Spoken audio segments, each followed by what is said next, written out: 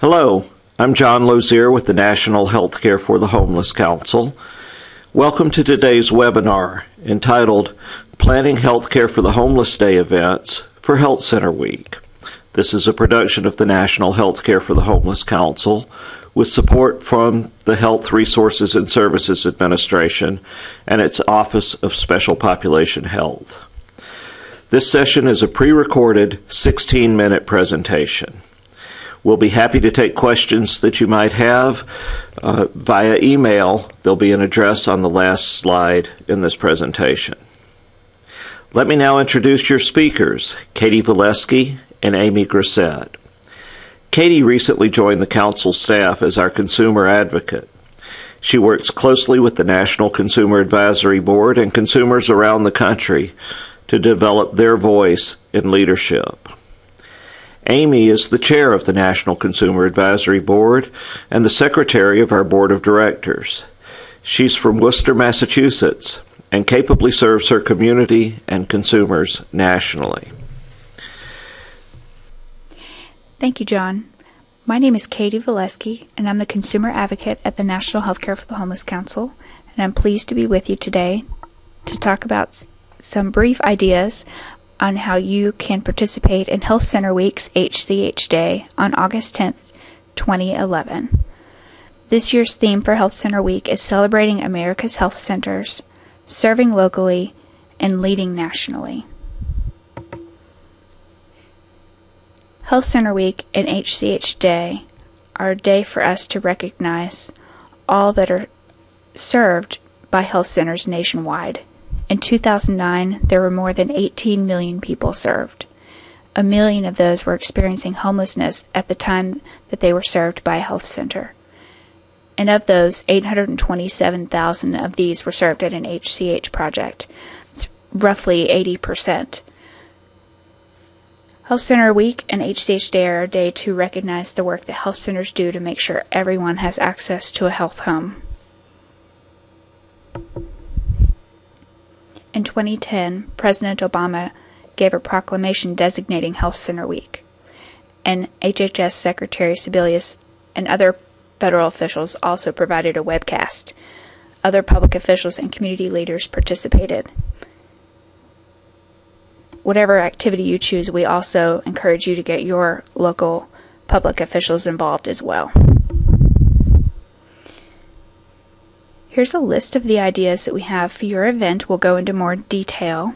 You can host a health fair with screenings. You can make signs and rally in a public place. Be sure to get your permits first, though. You can have a clinic open house. You can host an event with music, food, beverages, street kits, and opportunities for consumers to talk about what the HCH project does for them. And you can also engage public officials. The health fair setup, as I've heard it described, is kind of setting up tables in a public space where you can offer health screenings. Those can be anything from fitness tests to blood pressure screenings to diabetic testing, first aid demonstrations, immunizations, those type of things. You can also hand out items that would help those in need, such as diabetic socks, first aid kits, nutritious snacks, water, and electrolyte replacement. I would encourage you to get local companies involved, or even national companies, go for it, and get them involved in providing these items for your health fair. You can also hand out flyers about what services are offered in the community. This time of year, in the hot summer, cooling centers are a high priority, even for those who are housed. So resources and flyers saying where those places are important to provide at these events. In addition, disease awareness brochures can be offered, especially for those diseases that are known or newly identified through the health screenings at the health fair. It's also important to tell the community what services are offered at the HCH clinic and what services are not offered there and where to get those services. So for instance, if your HCH project does not have a dental clinic, where can they go to get free or reduced cost dental care in your community? You can also hold a rally, make signs and gather in a public space and talk about HCH projects and the great value that they add to the community. I don't think a lot of people know, in the general public, what an HCH project does for their community. You can hand out information to those who are passing by to educate them on what the HCH project does to help the community. At your rally, you can also offer opportunities for the community to volunteer to help those who are experiencing homelessness. I think a lot of times we focus around the holidays, and it's important for the public to realize that HCH projects are serving patients year-round, and that unfortunately homelessness is a year-round problem, not just at the holidays. You can also host an open house of your HCH clinic and the other partner agencies you work with to provide care to your patients. You can invite your public officials and the general public to come and see what you do and how you do it, and with what tight resources you manage to accomplish all that you do and all the people that you serve. This can also open to the community what services are still lacking that they can support building with you. For instance, if you don't have that dental clinic in your community that's free or low cost, how can the community help you build that? What do you need to make that happen? So this can start a conversation about that if that's a need that you have. You can also talk about the work of the Consumer Advisory Board and how the community can help in their efforts. Being the consumer advocate, I hear a lot about what consumers are trying to do to help their fellow man, and they don't have the resources to do that sometimes. I know here in Nashville they're trying to find funds for medic alert bracelets. How can the community help the Consumer Advisory Board accomplish their goal of providing medic alert bracelets to everyone who has diabetes in their community? Great topic for the open house. You can also have a celebration, which I'm sure everyone's partial to. There's a time and a place, so this is for you. Go for it. You can offer music and food and beverages. Offer a mic to talk about how the HCH is helping the community. Consumers can participate in this, clinicians, whomever would like to speak, including your public officials. I'm going to plug that one more time. You can have a blood donation drive at this celebration, kind of a celebration of life kind of theme. I'm sure the Red Cross would be more than happy to accept blood donations at any celebration you would like to set up. And again, invite corporate sponsors to offer their goods and services in support of the HCH.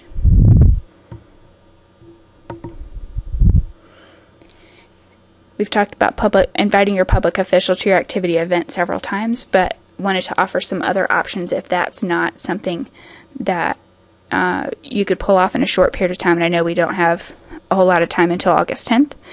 You can invite them to write a proclamation.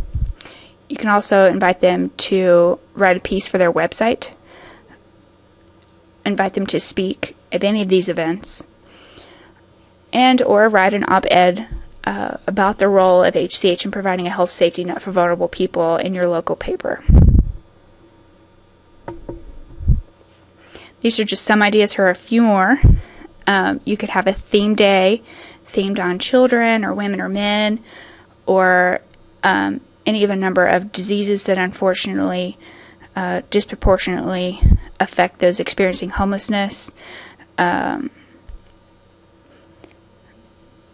You can focus on Women's Diabetes Day or Men's Cancer Day.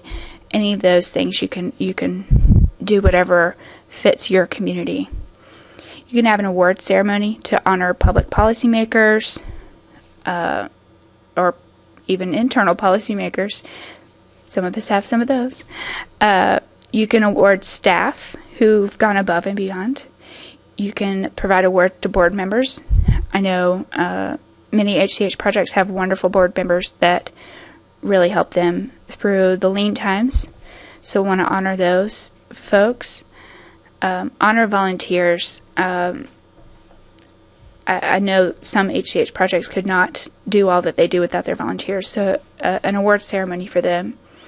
Other community leaders, it's difficult sometimes to get community support, so when you have it to honor that would be a good way to celebrate HCH Day. And honoring patient advocates, those who make sure they get the care that they need despite any roadblocks. And I would also invite you to honor and recognize consumers who overcome their struggles and choose to use that rather than feeling sorry for themselves or anything like that. They choose to help others with the knowledge that they gain in overcoming their struggles. These are just a few ideas for how you can celebrate and recognize HCH Day. We will all be thinking of you here at the Council on HCH Day and all that you do. Amy is now going to share what her project in Worcester, Massachusetts does to celebrate Health Center Week and HCH Day.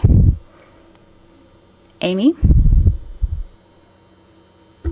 At Family Health Center of Worcester, in Worcester, Massachusetts, we hold a community health fair the week of Community Health Center Week. We have not done it on the Wednesday, which is HCH Day, but we always hold it on that Friday. It seems to be easier for staff and our clients to attend on a Friday. Some of the things that we do is we bring in public officials, congressmen. Usually our mayor comes from the city and kind of welcomes people from the neighborhood to the health fair. We've actually extended an invitation to Senator Scott Brown this year, so we're hoping that he will come and speak as well. We reach out to community organizations throughout the city so that they can have tables at the event to then give public education information out to our patients. And lots of them bring raffle baskets and things to give away to them in addition to the public ed information. We usually get local sports groups to send a mascot for the kids. This year we're going to be doing healthy foods. So we'll be roasting corn outside on a grill, and we'll have fresh fruits and vegetables. We're hoping to have a popcorn machine and a lemonade stand this year, which we thought would be a lot of fun. So we do have a homeless families program here at Family Health Center, and they are very present at the event and hand out information about the program and about healthcare for the homeless in general, and then also what kind of services that we have here at the health center as a whole, so people can come and get their care here. In addition to medical care, we do offer dental services, and we have a pharmacy on site. Some of the events that we hold are bike safety, so we have several organizations here and stores that donate bikes, and we raffle those off. And all of our departments in the health center put together raffle baskets. A lot of those are kind of back-to-school backpacks filled with supplies for the kids. So we do a lot of education around bike safety and healthy eating. We do screenings for blood pressure and finger sticks. So our care coordination team, which was known as disease management before, is very present out at the event as well. Our prenatal team is there. So we all, as a group, take turns going out and spending time at the tables with the patients and trying to make it a fun day for everybody. Thank you, Amy. We also had some other consumers share their experiences, and here are a few quotes. But one of my favorite is that we do an event in our city every year. It's a way for us to say thank you to those who don't hear it enough. And I know there are folks probably listening to this who don't hear thank you enough. So from Amy and myself, thank you for what you do, and I hope you'll take advantage of HCH Day as a way to celebrate the work that you do in the community to keep the community vibrant and healthy. With that, I'm going to turn it back over to John, and thank you for your time today. Thank you for viewing this webinar on planning healthcare for the Homeless Day events during Health Center Week. It was produced for you by the National Healthcare for the Homeless Council. We ask that you do 3 things using the resources on this slide. First, we hope you will post events that you are planning for the benefit of others at the website shown on the first bullet. Second, we ask that you send pictures of your event to Katy Valesky, whose email address is on the second bullet. Third, we ask that you click on the link to the survey and fill in a brief evaluation of this event so that we may serve you better in the future. Please visit our website at the National Healthcare for the Homeless Council, nhchc.org,